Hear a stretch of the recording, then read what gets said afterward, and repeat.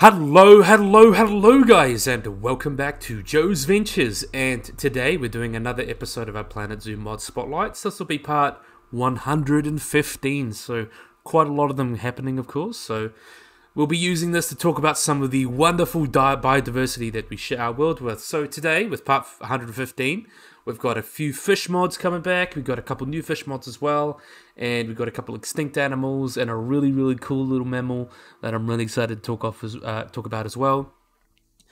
But yeah, we're going to be starting off today with some fish. We got our first animal today, the black pacu, also known as the tabanuki, if you say that, by Buffsu Leaf, and the model has been ported directly from Fishing Planet. So the tabanuki, or the black pacu, or the scientific name Colossima macroporum.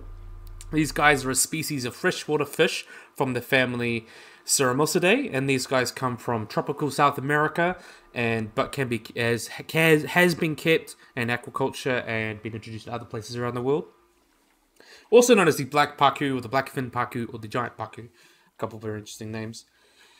In terms of its habitat, these guys are native to freshwater habitats in the Amazon and Orinoco basins of South America, where they typically live in nutrient-rich waters, but they can be found in like black waters and turbidgees, but typically they're like nutrient-rich whitewater rivers, primarily. In terms of their size, these guys are actually the largest characan in the Americas, which is quite interesting, and the second heaviest scaled fish in South America, so they're second only to the arapama, which is one of the largest freshwater fish in the world. These guys can typically reach, let's see if you can find one swimming around. I think they're all kind of hanging out here. Let's move you so we can... Oh, we'll have to go over this one. Anyway, these guys, I know, a bit of a... walking fish is a bit terrible, but anyway, these guys can get to about 1.1 meters or 3 feet 6 inches long, and weigh about 44 kilograms or 97 pounds. That's how big they can get, but they typically get between up to about 0.7 meters or about 2.3 feet. The largest caught on a rod and reel, though, was also about 32.4 kilograms or 71 pounds. And they can get a little bit heavier because they'll pack on a lot of weight after the flood season. And they can be up to like 10 to 50% of the body can be like visceral fat, which is quite interesting. Their bodies are quite similar in shape to the piranha, and they are related to piranhas. And they're often the juveniles, when they're younger, sometimes confused with them. But what really sets these guys apart is their teeth. As you can see, they've got very human-shaped molars, and these molars are adapted to break through hard things, so like shells of nuts and fruits, which is really interesting. And you can see the remaining body, they're mostly grey. They get them in the black pacu because of this lower part of their bodies all black and things like that. They also have quite roundish body with these large jaws to crush these nuts and things. Also smaller fins, things like that, especially pectoral fins. But in terms of their habitat and breeding, these guys are mostly solitary species, but will join together in large schools sometimes. Oh, there's one diving. We'll have a look at you. They'll join together in large schools. They typically spend their non-breeding time in flooded forests during the wet season, and they'll stay in there to 4 to 7 months, eating and staying in there. But as the water drops, they'll move either into whitewater rivers and floodplains. And at the start of the next flood season, they'll go off and move into the whitewater rivers, where they will spawn, typically at about November to February. These exact spawning locations are typically not known, but apparently they like to spawn across woody shores and grassy levees, and the school will then break apart after they've spawned, and they will return to these flood blackwater rivers, and that pattern's repeated. Though larvae of black pacu have been found in whitewater rivers, including inside the Amazon itself, and juveniles will stay near macrophytes and floodplains and flooded forests year-round, but then when they start to breed or reach maturity, they will move on into the migrating pattern. And they typically will start this breeding when they reach about 60 centimeters or about 2 feet long. And the species actually regular makes it up to 40 years of age and may live up to 65. In terms of its other adaptations it have, because it's living in sometimes smaller lakes where there's not enough oxygen, they actually can take in oxygen from the air, and they'll do this by taking air into their swim bladder, and the blood vessels, very much like a very simple lung, which is really cool. And younger fish especially younger black pacu, actually quite like salinity, so they can survive in salinity. Waters with high salinity, up to about like 20 grams per liter, which results in death typically. But they can be, they don't do well, but they can survive. But in terms of their diet, another really important thing for these fish, these guys consume fruits and seeds, especially from like woody angiosperms and herbaceous species. And depending on the quality of their food is where they can be found. In one study, it actually shows that like 70 to 98% of their gut contents was fruit. Though they mostly eat fruits and seeds and fruits and nuts and things. They will also eat wild rice, zooplankton, small shrimps, snails, insects, algae, and sometimes even decaying plants. So mostly fruits and seeds and things, but generalist. And another interesting fact as well is that they're really important for dispersing seeds and things like that across oceans. Often, obviously, the seeds will fall in the water and these guys will eat it. And an adult pacu, especially at like around 10 kilograms, can have a kilogram of seeds and stuff in its stomach. And as it swims around and poops it out, it spreads the seeds. And they're quite important for dispersing seeds, similar to like birds and monkeys in that regard. So they're quite important for the ecosystems that they live in. In terms of their relationship to humans, the flesh of these guys is quite popular and can be quite a high price in the market of their native range. And while populations have declined a lot because of overfishing, even in like some areas, the landings have gone from like 15,000 metric tons into the 1970s to 800 metric tons in 1996. So that shows that they can be susceptible to overfishing. But luckily, they are widely kept in aquaculture because they can live in relatively pure nutrient waters and are very resistant to, poor oxygen waters and quite resistant to diseases. And they're also being introduced to other places such as Hong Kong and Singapore and adapted to the local conditions and escaping from, obviously, fish farms. And they've also been found in Puerto Rico and can be caught in some US states where it's warm enough. And another thing as well is that juveniles that are between 5 to 7.5 centimeters or 2 to 3 inches long are sometimes called vegetarian piranha, but they're frequently seen in the aquarium trade, but they're not actually vegetarian piranha. They will grow out and get really big, and you're not going to don't know what to do with a 2-foot long fish. And that's what happens with people release them, and that's how they can become invasive. So very, very not good for the fish, and people should be selling young fish like that, but really, really cool animal. Definitely a big fan of this guy. So that was done by Leaf, Buffsu, and again, Porter from Fishing Planet. This next mod was done the same. It's Leaf and Buffsu made it, and the model was ported from Fishing Planet. We have got here the red-tailed catfish. So the red-tailed catfish is a really, really cool catfish. These guys are hymelidid, or a long-whiskered catfish, and they are typically found in many places. They can be found in the Amazon, the Orinoco, and Essequibo river basins as well, where they typically live in fresh water and inhabit large rivers, streams, and ponds. They also can be found during the evening and night, but they stay motionless during the day as they forage. And they are bottom dwellers and tend to hang around these bottoms quite slowly. And they're quite territorial as well, so they will protect their habitat from other fish, their territories from other fish. And they've become an invasive species in places such as Malaysia and can be found in the Penang and Penang River. So what's really interesting about these fish, these guys can get quite big, as you can see here. The species can get up to about 1.8 meters, or about just shy of 6 feet long, and weigh about 80 kilograms or 180 pounds. Though this is an exceptional specimen, most typically get on average about 3 foot 6 inches or 4 foot 6 inches, or between 1.1 and 1.4 meters in length. And you can see they're colorful catfish with like a dark back and this white yellowish band around here. And you can see they get the name the red tail because of the red across the back fins here, which is quite cool. And they have a broad head, as you can see there, with a large mouth to catch prey, and these long whiskers that have chemoreceptors that allow them to feel around in the mud and also detect certain chemicals in the water, which is quite interesting. They will also breed through external fertilization after laying their eggs, and they can communicate by making a clicking sound that warns off potential predators, which is quite interesting. In terms of their relationship to humans, these guys are quite large and they have potentially large species. So They're often considered a game fish by a lot of anglers. The current record is for catching these guys about 56 kilograms or 123 pounds. And natives do not actually eat the meat of the fish because it's black and because of the coloration. And then, as I mentioned, they're also introduced to places such as Thailand as well. But in terms of aquariums, they're quite a common occurrence in public aquaria, especially in the Amazon themes, because they can be housed with other fish like paku and arapimas and things like that. And juveniles can often be seen in the private aquarium trade as juvenile fish, but because they grow so big eventually, a lot of people shouldn't be buying them. You need to be prepared for having a tank that's at least 10,000 litres or 2,600 gallons for an adult catfish. And usually weekly feeding is good for these guys, and overfeeding can be a common cause of death. And especially as young fish as well, you can't really house them with anything too small because they're just going to eat it, like duck guppies or tetras.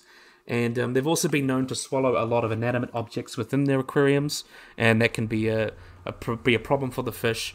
And it's best to keep objects that they can swallow out of aquariums that they are in. They've also been hybridized with other fish, such as pseudoplastomia or the tiger shovelnose catfish, and through the use of hormones that create hybrids and a viable food source, the tiger red-tailed catfish, which is quite interesting. But yeah, really, really cool animals. Do love these red-tailed catfish. Again, done by Leaf, Buffsu, and the model comes from Fishing Planet. So next up, we've got another mod by Leaf and Jen and Buffsu. So the dream team, kind of bringing back the Aquaria pack. So we've got here the yellowtail amberjack. Ooh, yellowtail amberjack. Why is it not? There we are. Why is it not even letting me? There we are. Got the yellowtail amberjack or the yellowtail kingfish. We're going to call it kingfish from now on because that's what we call it. So the yellowtail kingfish, they're a large fish found in the southern oceans. These guys are typically found in tropical to temperate waters across the Southern Ocean. They can be found in Chile, up through Tasmania and Northern Australia, I believe even up into Japan and around New Zealand as well, so quite a wide range. These guys, the kingfish, are a highly pelagic species, so they like open water, and they tend to form shoals with either single species shoals, so just kingfish, or they will hang out with species such as silver trevally or bluefin tuna. And they typically prefer water temperatures of between 17 and 24 degrees Celsius. Typically, they'll inhabit quite rocky reefs and adjacent sand areas in like coastal waters, and occasionally will also enter estuaries. Well, these fish are giving me bad luck today. They're all on land, but I'm trying to talk about them swimming. But anyway, they typically live in these coastal areas and sometimes will enter estuaries.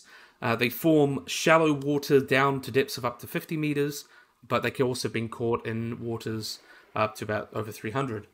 Typically, younger fish are at about 7 kilograms, are known to shoal in quite large shoals of several hundred fish, and they can be generally found across the coast, while these larger adults can be found in deep reefs or offshore islands, with juveniles being rarely seen, and they often can be found quite far from land, hanging around with plastics and floating logs and things, so used for camouflage. And juveniles are typically yellow with black bands, but this coloration does fade with age, and once they reach about 30 centimeters long, they will have their adult coloration. Very sadly, there's not much known actually about their biology, but we know that adults live in like rocky reefs and rocky outcrops of a maximum depth of about 300 meters. Maximum length for an adult is about 180 centimeters long, and large kingfish have been caught that get about 40 to 50 kilograms, so quite a big fish, and they can be found in all sorts of different harbors, and lots of people will catch them, especially around like Sydney Harbour, things like that, where they like to hang out.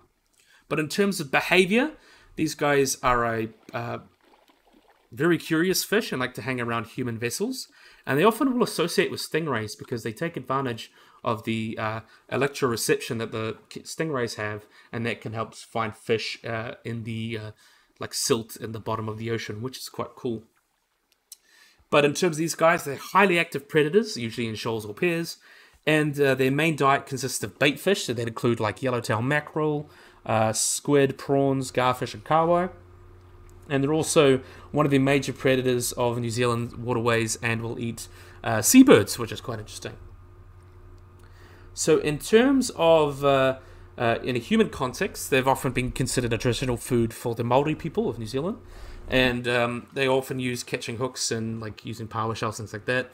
Early Europeans actually disliked the fish, but because their taste to be flavorless and coarse. But a lot of people love this fish, and even I love eating kingfish. It's very nice. And one thing as well, to help protect wild populations, they've been found quite suitable for aquaculture. And in contrast to the Japanese amberjack, they've been long cultivated in Japan. These guys are only just starting. And only the last 10 years or so, there's been efforts in Australia and New Zealand to try and breed them at both sea cages and large land-based operations to try and breed them and sell them. So you don't have to take so much of the wild population. So yeah, really, really cool. Nice kingfish. Definitely love seeing some nice fish around here. Nice mod, again done by Leaf, Jen, and Buffsu. So next up, we got our last fish. This last shark was done by Buffsu, Gabboi, and Leaf. We've got here the tawny nurse shark. So the tawny nurse shark, these guys are an interesting species of carpet shark, and the only extant member of the genus Nibreus, if you say that. So these guys can be found across the Indo-Pacific region. They can be found throughout South Africa, up into India, Madagascar, even up to southern Japan and into the Philippines, and a lot of the islands of kind of the Central Pacific, like New Caledonia, things like that, which is quite cool. Though they are typically an inshore species, so they typically like to hang around coastal and insular shells, alongside like sandy flats or seagrass beds, and even along the outer edges of coral reefs and rocky reefs. They also may be found in the surf zone, and they tend to like to hang out in depths of about 5 to 30 meters, so about 16 to 98 feet, and a maximum depth about 70 meters or 230 feet. And young sharks can be found in lagoons, typically for their protection, but they typically like to hang out in lagoons, but adults like all sorts of different habitats. In terms of their description, these guys can get quite big, so they can get about 3.2 meters or about 10 feet long. And they have a robust cylindrical body, as you can kind of see there, with a broad rounded head and a flattened head. And they have these small barbules on their face as well. And they've got these gills going on, of course. Smaller cusps on their teeth as well. They've got quite angular dorsal and pectoral fins, and they're quite narrow as well. And these, even the anal fins are quite narrow. And some places, like Japan and Taiwan, they've been found with second dorsal fins, and that's believed to be because of pregnant females being exposed to high salinity or high temperatures while being pregnant. So that's quite interesting. But in terms of their biology and ecology, while more streamlined than, of course, other nurse sharks, these guys are believed to be more active swimmers, with the characteristic like body and head fins and teeth, things like that, than a sickle fin, more similar in ecology to like a sickle fin lemon shark. But these guys are primarily nocturnal, and but they have been found to be active across all sorts of different areas in Madagascar, and in captivity they will become diurnal because that's when they're fed. But in the wild, they have are preyed upon by a few different animals, such as bull sharks, great hammerheads, tiger sharks, lemon sharks, and things like that. But in terms of their in terms of their feeding, these guys are one of the few species of shark that will specialize on octopus, but they will also eat things such as corals, sea urchins, crustaceans, squid, and small fishes, including things like queenfish and rabbitfish and sturgeonfish. And even sometimes will eat sea snakes. Hunting tawny sharks swim slowly just across the seafloor. They poke their heads into depressions and holes and things, and when a prey item is found, they'll shake forcefully and kind of expand their large mouth, which creates a negative pressure. So they use suction feeding. So when they find their prey, they open their mouths. That creates negative pressure, and their prey is pretty much just sucked into their mouths, and they get a feed, which is really, really interesting. So, in terms of its life history, though, they typically, off Madagascar, will breed from July to August, and adult females only have one functional ovary and two functional uteruses, and the typical mean of reproduction they use is aplacental vivipary. So, basically, what that is that the mother will lay a few fertile eggs and they stay within her body, and then she'll start releasing, so you still keep releasing non-fertile eggs to feed the baby inside the uterus, so they don't have placenta, as they don't actually show evidence of things like sibling cannibalism in the uterus, things like that. And typically, when they're born, they get between 40 to 80 centimeters long, or about 16 to 31 inches, with a discrepancy possibly being variation. And although females can release up to 4 fertilized eggs, typically they only give birth to 1 or 2. That's probably because the large size. And there's even been shown there's even 2 embryos in a single uterus. One may actually be like way smaller because of competition.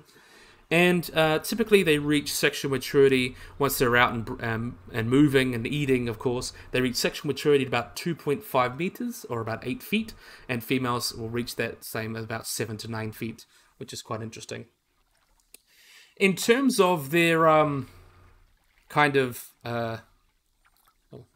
terms of their human interactions, these guys are much more docile than a lot of sharks. Divers have touched and played them, and people even in aquariums, as they adapt quite well to aquariums, can go in and feed them. Though they are still quite a large animal with a powerful bite, and there have been people bitten by these guys while hand feeding them. So in terms of interaction with people get on well with them, but they are also taken by commercial fisheries, including places such as Pakistan, India, the Philippines, things like that, with an exception being Australian waters where they are protected, and they get caught for shark fin soup and things like that, but they also get caught as bycatch with things such as gill nets and things like that, which hurts their populations. And also in Australia, they are considered a big game fish, with anglers trying to catch them, which is quite cool. I mean, quite interesting. That's a big game fish. But sadly, a lot of this makes them vulnerable worldwide as they face these really heavy fishing pressures and the low reproductive rates and dispersal rates of the species, because they're sharks and they breed quite slow. As I mentioned, they only have 1 baby or 2 baby at a time. And habitat degradation, destructive fishing practices, and exploitation of humans or humans harassing them puts them at risk in the wild. But luckily, they are considered least concern in Australia because they're not targeted by fisheries. But of course, they can be still harassed by humans, and things like bycatch can still be a big issue for these guys. But generally, they're doing okay. They are considered vulnerable. So, yeah, another nice one. Again, this one was done by Leaf, Gabboi, and Buffsu. So, nice dream team back again. But next up, we're done with all the fish. We get to have a talk about some cool mammals. So this next mammal I'm really excited to talk about. So we have got here the Short-Beaked echidna, done by Leaf and Jen. Why does it keep doing that? But anyway, the Short-Beaked echidna, these guys are called Tachyglossus alalectrus, or something like that, or the short-nosed echidna are the name. So these guys are a type of echidna. They're a monotreme, so they lay eggs, and they can be found typically across most of Australia and parts of New Guinea, though there are a few different subspecies, but they're mostly found in Australia. They can typically get between 30 to 45 centimeters, or about 12 to 18 inches in length, with a 75 millimeter or 3-inch snout, and they weigh between 2 to 7 kilograms.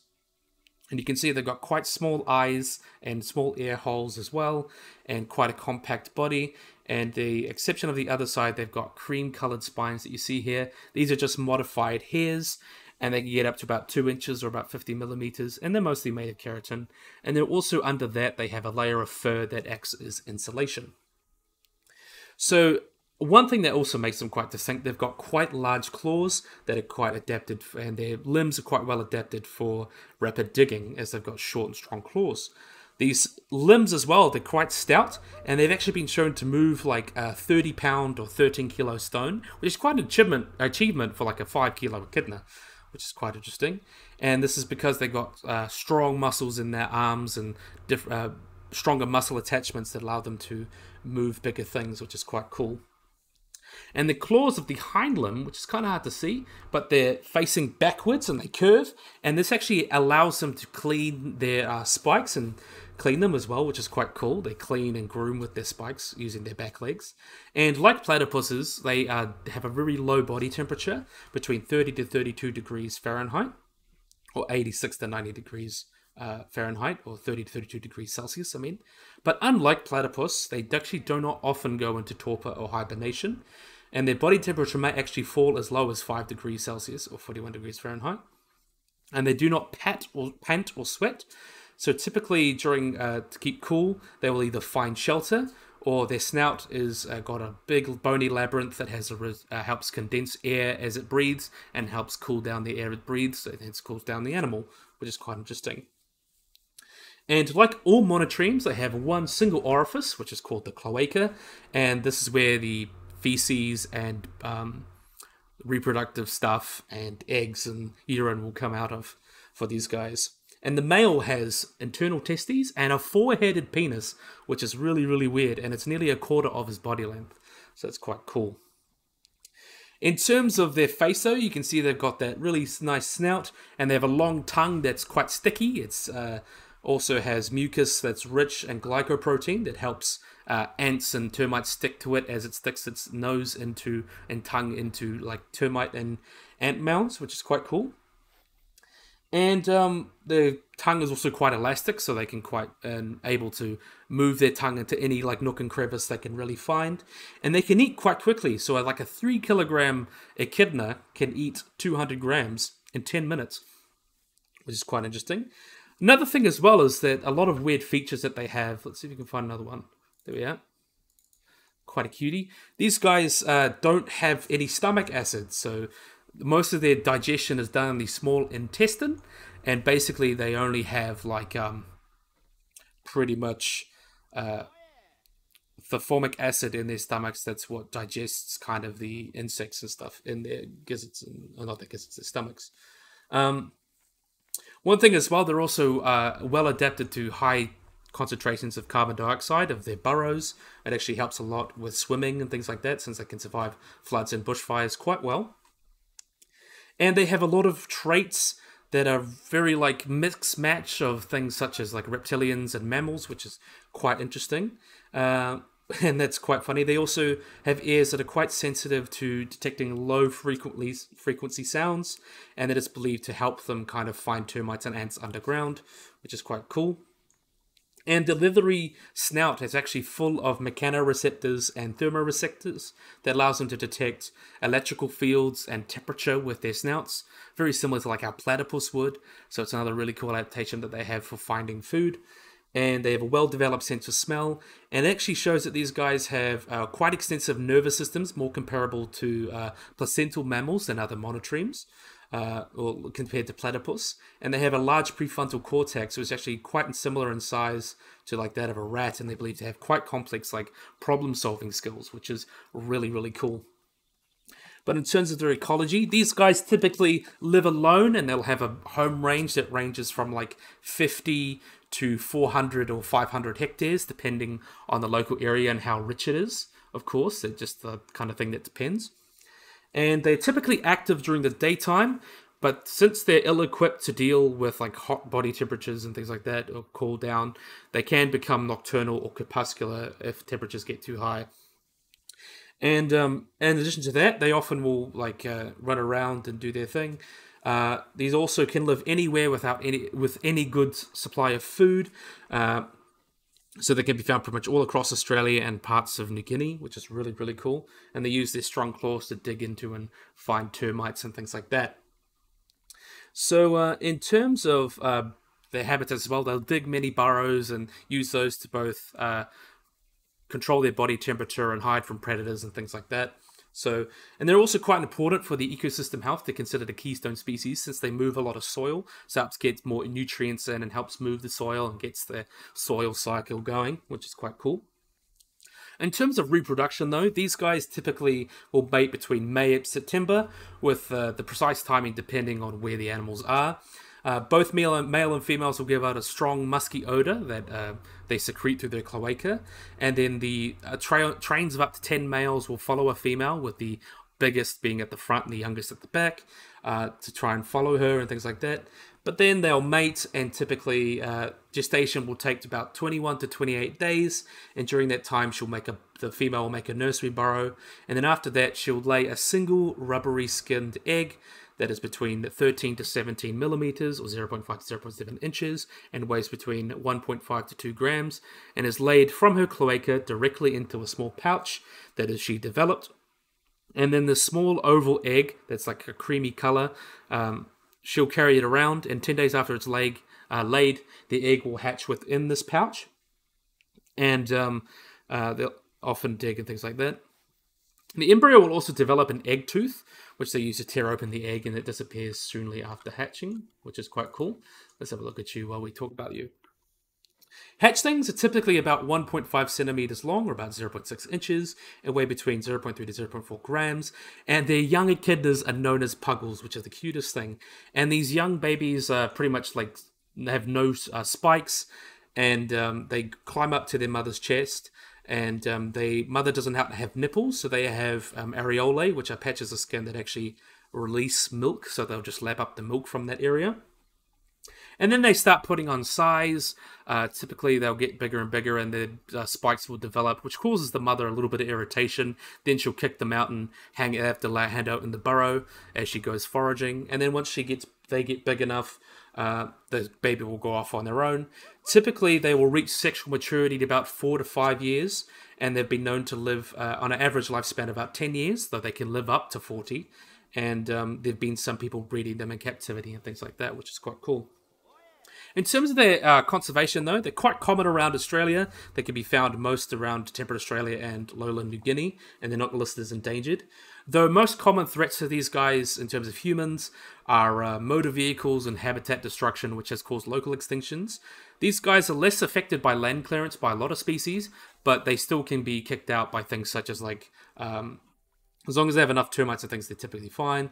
But they can't really survive if there's lots of hard, like wheat fields and places like that. So that's where they kind of go locally extinct. But despite their spines, especially young echidnas can be preyed upon by animals such as birds of prey, Tasmanian devils, dingoes, snakes, lizards, goannas, cats, and foxes. And almost all the victims are young, but once they get an adult, they're typically safe, though dingoes will flip them over and attack their sensitive underbellies. And they were also eaten by traditional Australians or Indigenous Australians or Aborigines.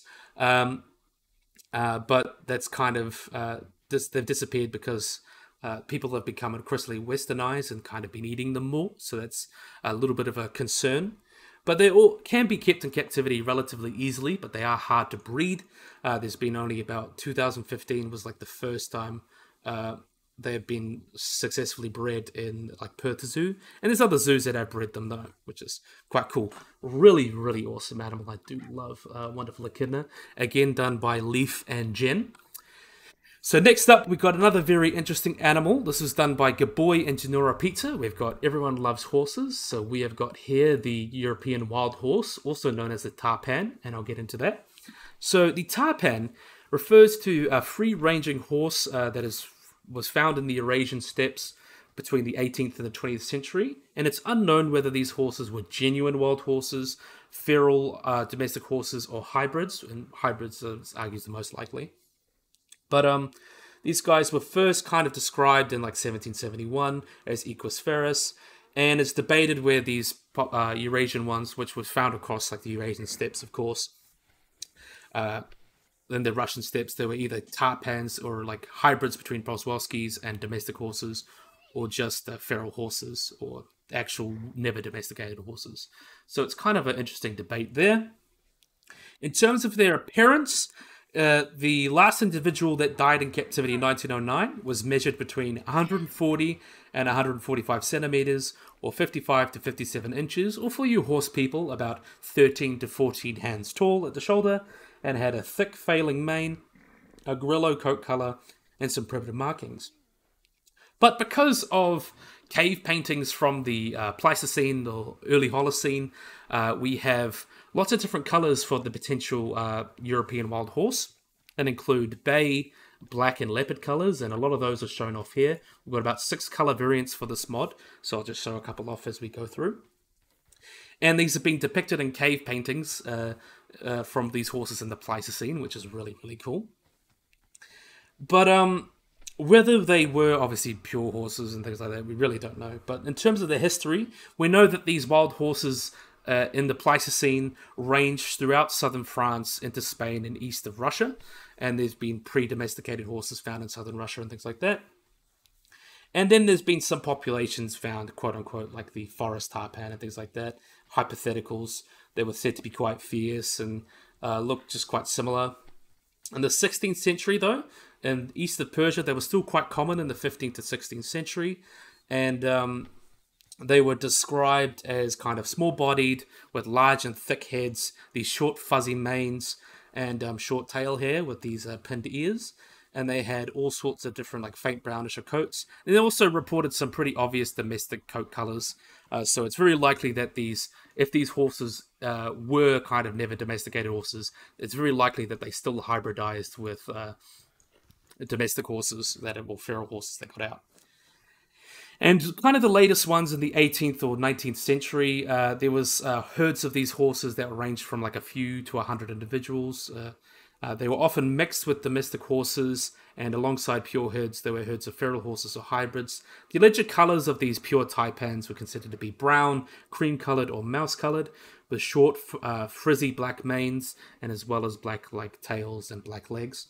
It also had ears of varying sizes and small eyes, and they looked more like mules, apparently, which makes sense. This kind of looks more like a mule to me. But yeah, really, really awesome mod, I have to say. In terms of their extinction, the human-caused extinction of the wild horses began since antiquity because people liked eating horses. Basically, we hunted them into extinction in a lot of places.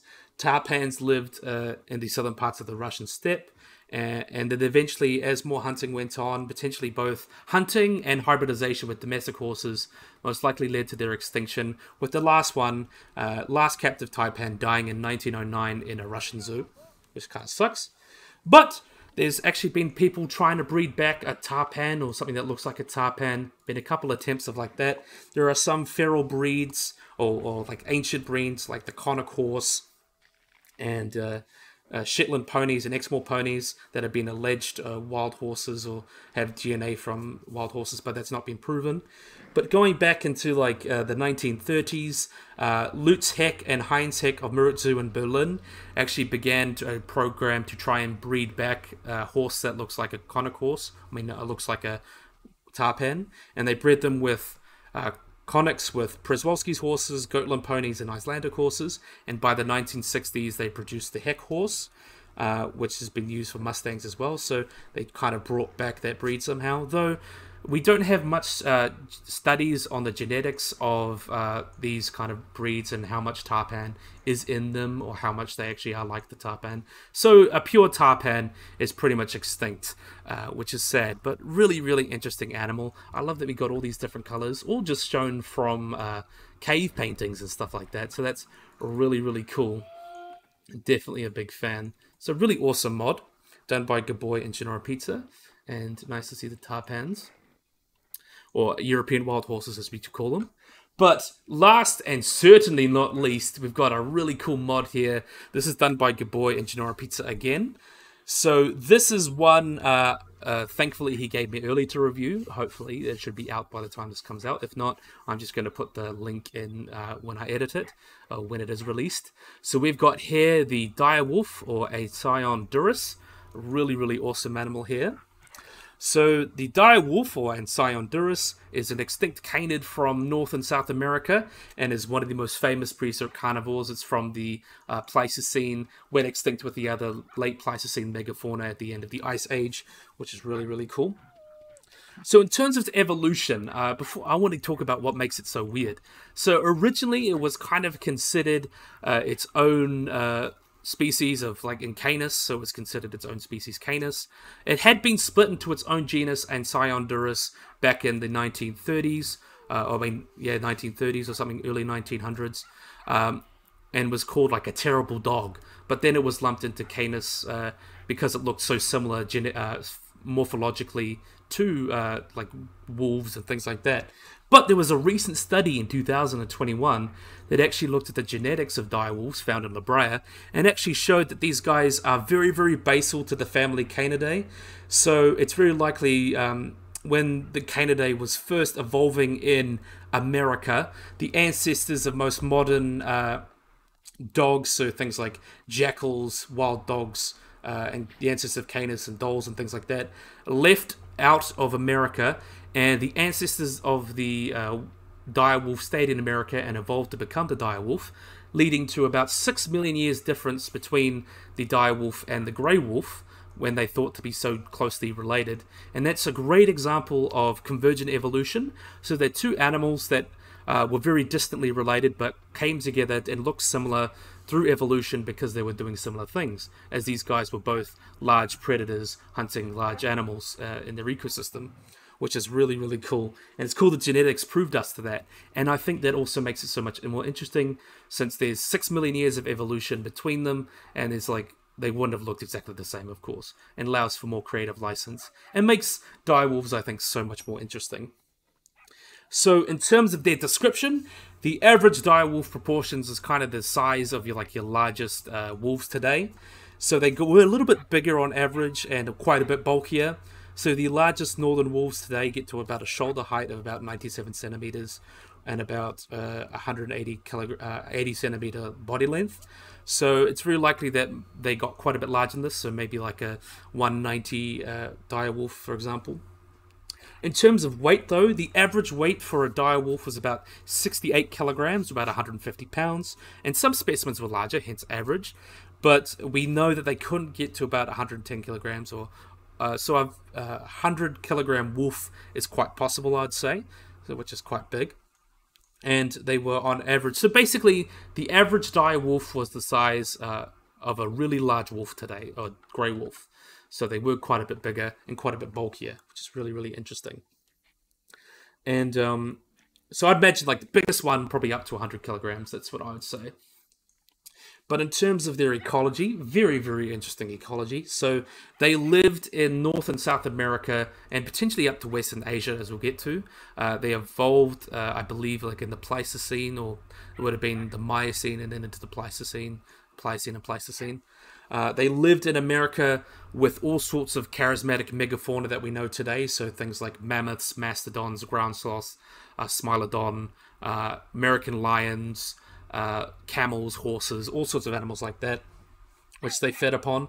And they lived, we know so much because of the La Brea tar pit, which has preserved thousands of individual direwolves, I think up to 4,000. So you have a great idea and a great sample size to figure out how big they got on average, and things like that, talk about injuries, things like that, which is really, really cool. But we know from isotopes that these guys would have been eating animals such as yesterday's camels, Pleistocene bison, pronghorns, horses, Paramylodon, which was a type of ground sloth, and really eating things like Columbian mammoths and American mastodons. And even we have evidence of them scavenging whales off the coast of California, which is really, really interesting. So you know they were eating that. And they would have been competing with Smilodon and American lions for those kind of prey.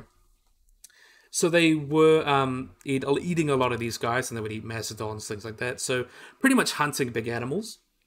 And we know from their bite forces as well, there's been some research into that, they would have had a really great bite force of about 163 kilograms of body weight, so quite huge.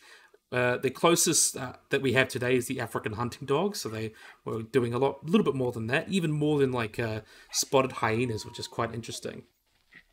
So in terms of behavior, like most at La Brea, they would have been attracted to kind of animals dying in the tar. And an event like that would happen every 50 years, and a bunch would get quite attracted to these and obviously get stuck in the mud themselves or stuck in the tar themselves and preserve lots of direwolves for us to study thousands of years later. So that's really, really cool. The differences between male and females, apart from their sexual organs, since males have baculums, you can kind of tell them apart.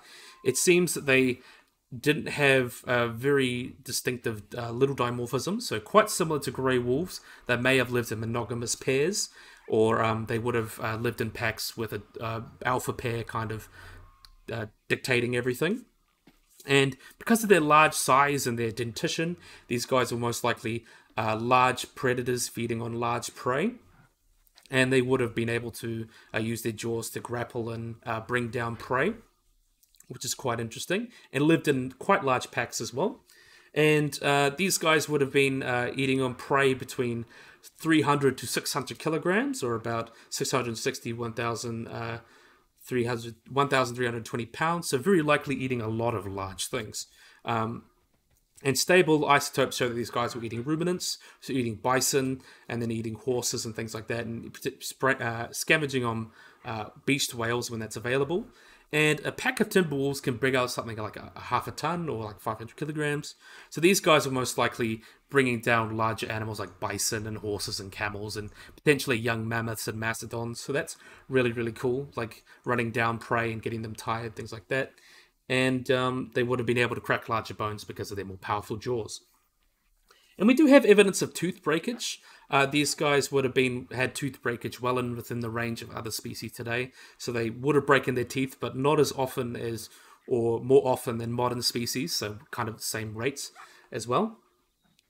And we believe that they would have been affected by climates, of course, as the climate changed throughout the ice ages, since there was lots of changes within climates and things. There would have been all sorts of different changes, and they had to adapt to that as well. That's really, really cool. Stresses, things like that. But in terms of competition, these guys, because living with the megafauna, they had very interesting competition. So at the beginning, when they just evolved, they would have had to compete with Xenocyon, which was as large as a dire wolf and more hypercarnivorous, but they went extinct early on. During the Pleistocene, they would have had to compete with many other large carnivores, such as Smilodon fatalis, the North American saber-toothed cat, American lions, short-faced bears, pumas, Pleistocene coyotes, and many other large species like giant short-faced bears like Arctodus. And very interesting as well, we have Beringian wolves that lived in, found in the Bighorn Mountains in the western US. So it's very likely in areas where they would have mixed together, they would have competed. But and then if there's this one from the Western Asia is true, they would have had to compete with animals from Asia, such as like cave hyenas and cave lions and things like that. But in terms of their range, they had quite a broad range. They've been found across plains and grasslands and forests and mountains across North and South America. They seem to have ranged pretty much from north to south. With United States, there have been fossils found in California, Idaho, Wyoming, Nevada, things like that. With, I believe, the youngest found is about like 14,000 years ago, but have typically found all across the US. Some have been found in Mexico, and in South America, they've been found in Venezuela, Bolivia, and Chile. So very, very wide range, and lived in all sorts of different habitats, preying on large animals. And in 2020, there was also a mandible found, which is really interesting, of a dire wolf found in Harbin, northeastern China. And these fossils were found to be dated about 40,000 years ago. And it's believed that they could have actually crossed the Bering Land Bridge, as evidenced by this, and would have got into America, Eurasia, I mean. And though it's only one, and it could be misidentified, I'm not sure how much stock we took into this, but it shows that they probably did actually manage to get to the eastern parts of Asia, which is quite cool. But most likely they lived exclusively in the Americas. But what happened to these big, successful, hypercarnivorous super dogs, you could say, or these dire wolves, you know, that we love from Game of Thrones? Really, really awesome animals. I love the dire wolf, especially this design. Since they weren't so closely related to grey wolves, obviously looking quite different. So that's one represented in this reconstruction, which I'm so happy with. But their extinction, let's get on about their extinction. They went extinct at a time with a lot of other large animals around the world, as known as the Pleistocene megafaunal extinction. So sadly, the dire wolf went extinct with a lot of these animals, such as mammoths, mastodons, cave hyenas, cave lions, ground sloths, toxodonts, a lot of those glyptodonts, giant ground sloths, things like that. A lot of those animals went extinct within the past like 50,000 years. And we don't know why. There's been a lot of debate, like climate change, competition with humans and other species around the world, overexploitation by humans, or a combination of factors or localized version of these factors. It's believed with dire wolves, potentially from competition and disease spread from grey wolves coming into the Americas. They would have spread diseases and things like that. And because they were so distantly related to coyotes and hyenas, not hyenas, grey wolves, they wouldn't have been able to hybridize as evidenced by genetics. So they may have not been able to adapt to the certain diseases and things grey wolves brought along with them, and that could have led to their extinction. And also hunting and the loss of their large prey could have also led to their extinction. Could be a very multifaceted thing. But ancient DNA has been found that showed they went extinct in North America, and that's when things such as grey wolves kind of took their niche within the ecosystem in America, and they would have hybridized with coyotes as well. That makes them more resistant to diseases, but the dire wolf would have been able to do that, being so distantly related, and went extinct. But these guys actually last quite a long time. So the dire wolf, the youngest dire wolves that we have from the youngest geological age is about 9,440 years BP, found in Missouri, and some from La Brea, found about 9 to 10,000 years ago, and even one dated to about 8,000 years ago. So they did, 8,000 or 10,000 years ago. So lived quite recently. Only us recently missed out on them, but obviously a lot of ancient people saw them. But yeah, really, really cool. I just have to gush about this guy. I was going to commission a direwolf. I didn't get the chance, but the lucky commissioner beat me to it and got Gabboi to make a really wonderful wolf. And I love that it's not just a grey wolf, because there's so much different evolutionary time between them. They're separated by 6 million years almost, so there would have been a lot of evolution going on. And even though they're so distant related, they converged and a very similar ecology, and it's really, really cool. I really love this direwolf. And since we've got a little bit of a time, we're going to have a look at these cute little puppies. So, cute little puppy direwolves, really, really awesome. A really, really awesome mod that I love from Gabboi. Really, really great job. So, yeah, I think this would be a great place to end the video. I'm going to thank all the modders for making these wonderful mods today, especially like the direwolf and the echidna. I feel like those two are like the highlights of today. I'm really glad we've got those really cool species, and I get to talk about them on this video. So, yeah, I really, really, really hope you guys have enjoyed this video. Hope you guys like and subscribe. Always remember to hit the little bell icon to get notified about anything. So yeah, hope you guys enjoy this video. Hope you guys like and subscribe, and bye-bye.